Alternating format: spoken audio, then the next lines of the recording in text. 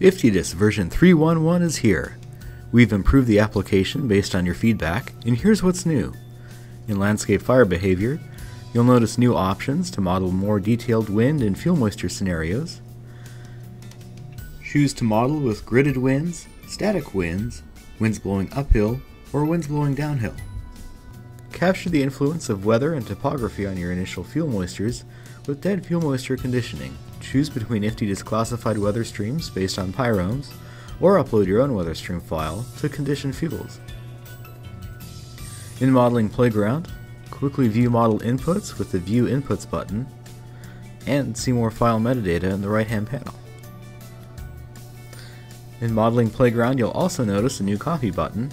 Click it to easily use a completed model run as a starting point for a new run.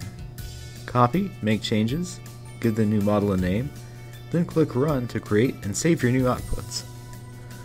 Need a report for a specific area of interest?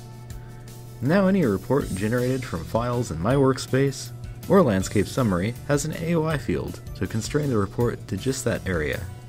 We've also made improvements to creating landscapes and Map Studio.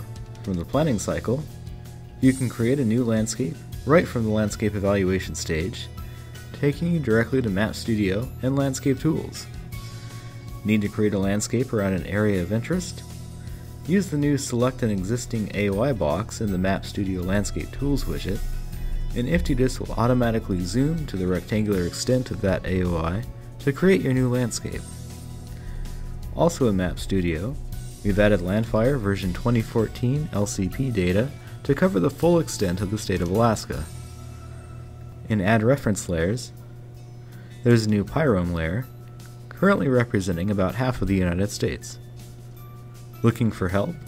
In Help Center, we've kept the search bar, but expanded our table of contents, making it much easier to navigate through topics.